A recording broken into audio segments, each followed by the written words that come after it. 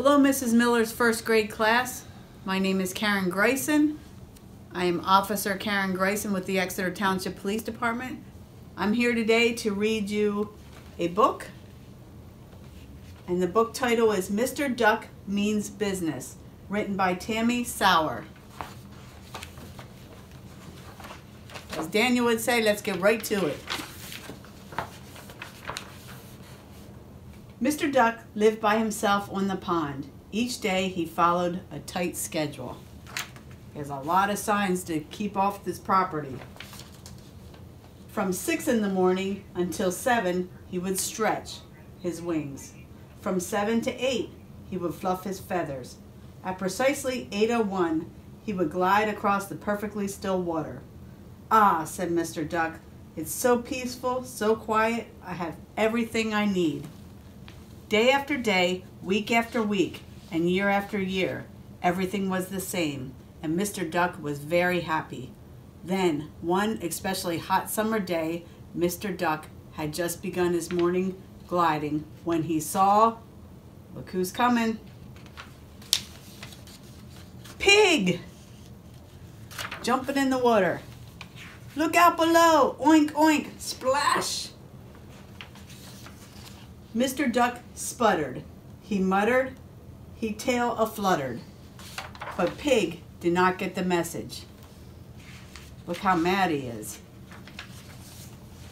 Mr. Duck was all set to give Pig a strongly worded speech regarding private property when, "Well, there you are," said Cow. "Let's see your moves," called Pig. "Jump in." "You don't mind, do you, Mr. Duck?" said Cow as she plowed past. "Moo, moo, splash!" Here goes the cow in the water. Mr. Duck grumbled. He mumbled. He flip-flop fumbled. But Pig and Cow did not get the message. Look how mad he is. And here comes all his friends.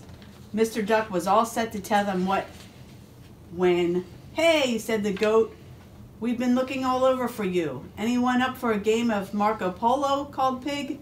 "Last one in is a rotten egg," cheeped the chick. "Come on, Mr. Duck," said Cow, "you're it." The water got wild, the scenery got crowded, and the peace and quiet, it was gone. Look how mad he is. Mr. Duck tapped. He flapped. He totally snapped. Quack! And somebody got the message. "Perhaps we overstayed our welcome," said Chick. "Oh," said the other animals. "Out, out of my pond," cried Mr. Duck. "This time I mean business." "So sorry. My apologies. Goodbye for good," said Mr. Duck.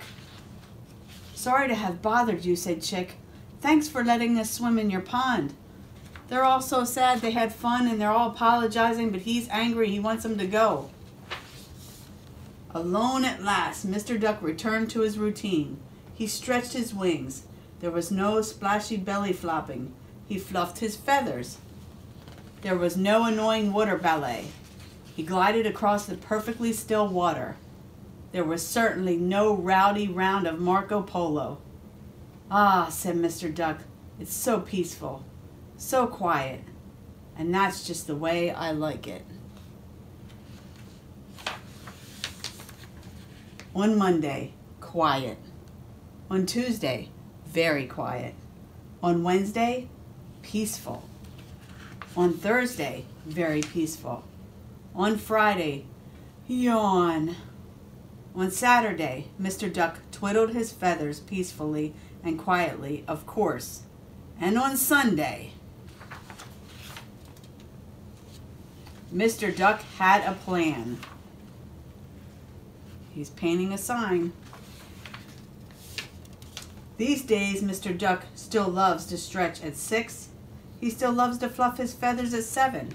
He still loves to glide across the perfectly still water at precisely 8:01.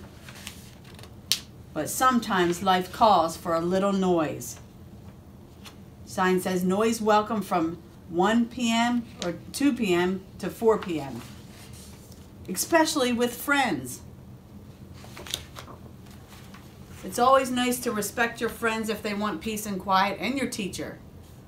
If they want peace and quiet, let them alone. But later on, they're going to want to have fun and play together. Enjoy your friends and take some time to enjoy the peace and quiet.